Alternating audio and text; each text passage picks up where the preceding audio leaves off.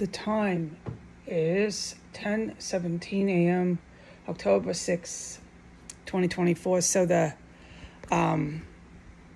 what do you call this? I call it combat because it certainly is a great deal of the time. And it's all meant for violent intent.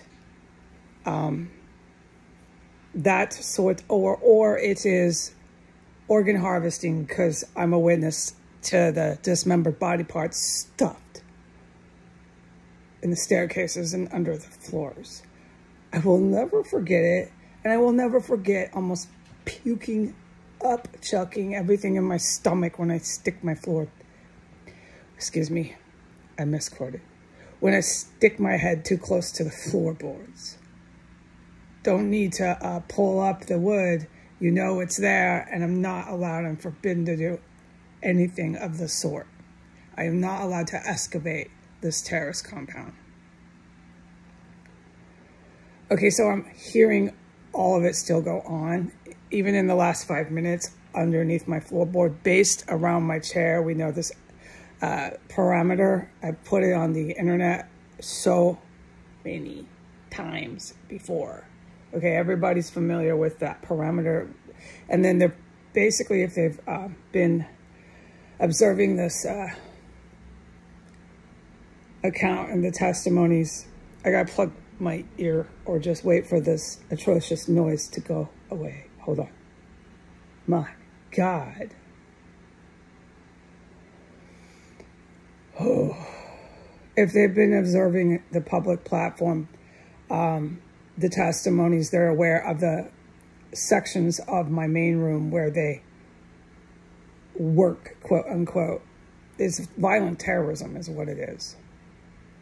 So I'm witnessing that. It's still going. And when I went out of my room, the last time that I was hit with chemical weapons, poisonous gas, and I had to race to go diarrhea,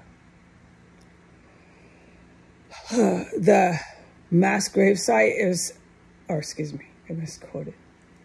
The mass gravesite had been reduced to a stench level 10.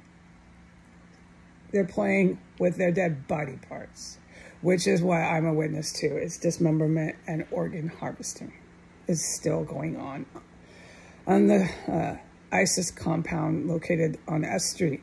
So at any point today, you'll see baby buggies, so many baby buggies. I can't get into descriptive.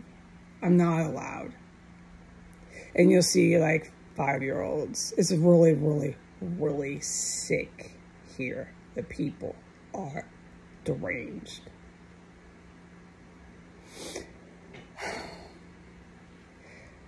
They're deranged. It is frightening.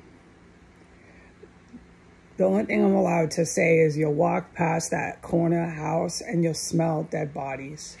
And there'll be a fucking baby buggy parked in the front yard. That's the only thing I can describe. I'm allowed to describe to what I have witnessed as to how deranged the people who are walking these streets, the pedestrian traffic, are. And then also I'm allowed to say my prior reports of how they're on the verge of physical violence when I pass them on the sidewalk. I don't want to take my garbage out anymore.